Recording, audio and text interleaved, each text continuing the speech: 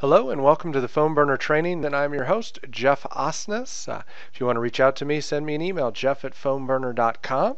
And today's topic, we're going to discuss importing contacts. Okay, from your back office, there's a couple different ways you can get to the import screen. The first one is from the home screen. On the right-hand side, you'll see a button that will take you to the Import Contacts page. Also, you can get there by going to Contacts.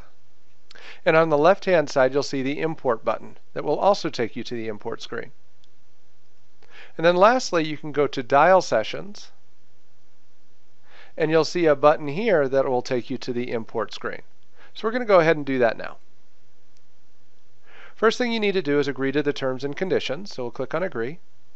Once you're on the import screen, I want to point out one thing over here on the right-hand side. This is your import summary.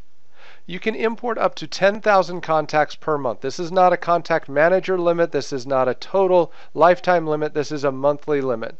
So the system will allow you to import up to 10,000 contacts per month. If you run into issues and you need to be able to import more, just contact support and they'll be able to help you out. Now let's jump into the meat and potatoes here. So for sources, most of the time you're going to choose Other CSV. So unless you're actually importing contacts from Hotmail, Yahoo, or Outlook, then you're going to use the Other CSV option. So we're going to choose Other CSV. Once we've selected Other CSV, we either need to choose or browse our computer to find the file. So I'm going to do that now. Once you've selected the file, you can either double-click on the file or single-click and then open. And now you're going to see the name of your file listed next to that Browse or Choose button. Underneath the Sources section is the Tags section.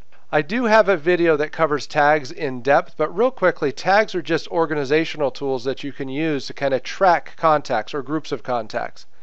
For example, if you're importing a list of contacts that you may have gathered through maybe a trade show, and you want to tag them all with that trade show name, then you can do that at this point so that you don't have to tag them individually later on.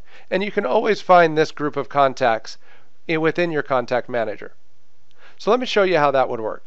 Let's say I did a trade show, and I'm just going to be generic in this, and I'm going to create a tag called Trade Show. Now you'll notice when you're creating a tag, you can create tags with spaces. So in order for the system to know when you're done creating the tag, you need to click the Enter button. And once you do that, you'll see the tag is now wrapped in blue, and you can delete it or you can add an additional tag. Now the next option is to create a saved search. Saved searches can come in very handy because it allows you to quickly get to a group of contacts. I want to show you how this works, so I'm going to go ahead and create a saved search. So I've created the saved search called Trade Show, and once the import is done, I'll be able to show you where you can access that. The next option is the Contact Manager folders. At this point, you can choose which folder you want to import your contacts into. I'm going to go ahead and choose my Enterprise folder.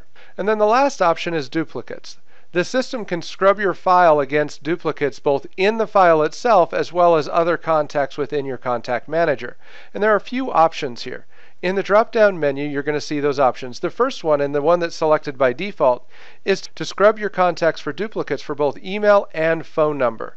So if the email or phone number already exists, the system will skip the contact. The other options are to either scrub specifically based off phone number or email, and then the last one is to just import everything as if it is a new contact. I'm going to leave it set to scrub for contacts based off of email and phone number. Once you've made these selections, you just hit the Continue button, and that'll take you to the next page. Okay, so on this screen, the first thing you're going to see is the total number of contacts to be imported.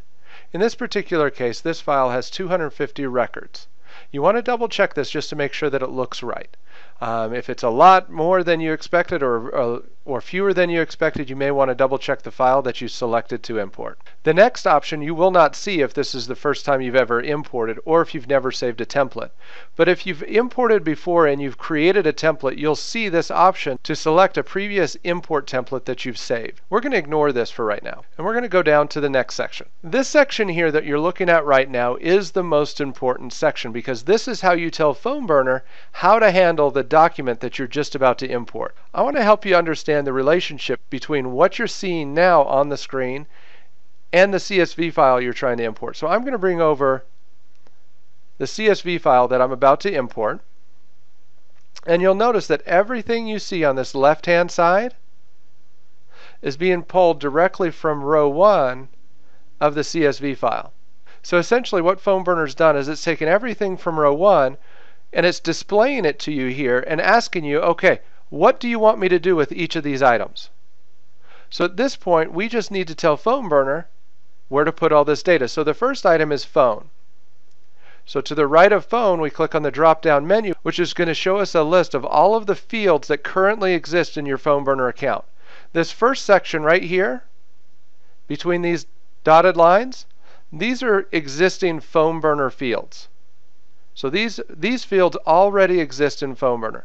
So any phone numbers that you want to import, you need to make sure you import into one of the phone number fields here. So I'm going to go ahead and select phone work for this particular file. The next one is first. That one's a first name. Next one is last. That is a last name. Then we've got address. So we're going to select address 1. City, city, state, zip code, email address. Here the system guessed that email was probably an email address, so it's already been pre-selected for us. I'm going to scroll down a little bit here. Then the next one is company. So company is not an existing PhoneBurner field. It's part of the custom field section. So if we scroll down, I've got a company name field in my account, so I'm going to select that.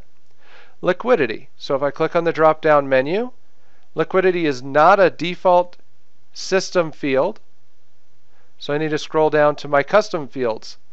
Now you'll notice I don't have a liquidity custom field yet.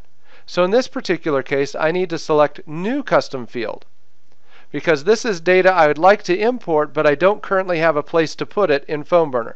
And I'm just going to name the field in PhoneBurner liquidity. So I'm going to copy liquidity from here and paste it in the text box over here. There are 3 types of custom fields that you can create in PhoneBurner. You've got a text, checkbox, and date.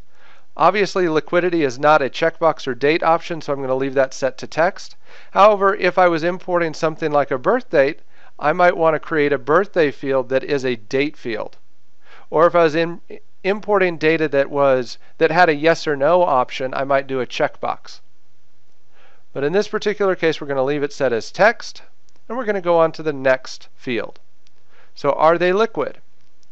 We're going to click on the drop-down menu. I don't have an are they liquid custom field, so I need to do a new custom field. Are they liquid is a yes or no option, so I'm going to copy this over. I'm going to change it from text to a checkbox. The next one is invested in OG. Another new custom field. This one is going to be left as a text. Age. I don't have an age field, so another custom field. So we copy, paste. Occupation. New custom field. Then copy and paste. So I'm hoping you're getting the idea here. Then we've got accredited. That's going to be a yes or no, so I'm going to click on new custom field. And we'll do checkbox. So let's say the next 3 items I don't want to import. I just leave them set to don't import, and the system will just skip over those fields in each contact record. So I don't need to edit my CSV file to delete those beforehand. I just choose not to import them on the import. Once you've gone through and mapped everything out the way you want it, you're going to see this next option. Check this box when the information you see above is an actual contact. Leave this box unchecked if the first row is column headers. It's referring to this left-hand column. In this particular case, everything on this left-hand side is not an actual contact. It doesn't say Bob, it says first. It doesn't say Smith, it says last. So it's not an actual contact, it is column header. So I'm going to leave this box unchecked. And then the last option before I import is I need to choose whether or not I want to save this as a template. I'm going to go ahead and save this as a template so I can show you how that works when we come back to import another file. So I give this template a name. And now I'm ready to import. So I click on the import button right here. And now the system is going to start processing my document. And the system will report to me in real time which contacts are being skipped and why. For example, this one right here is a duplicate, so it's skipped. This one right here is not a valid email address, so it was skipped. So if it's not a valid email address, duplicate contacts, the system is going to skip them. and you'll have a full report of anything that was skipped and why it was skipped. So you can go back and review those contacts within the file, update the information, and you could import the document again if you had a lot of data that was skipped. Or if you just don't care about these, you can move on and you're all set. So here our import is completed. We had 242 total contacts imported into the system. Now I can continue to my contact manager.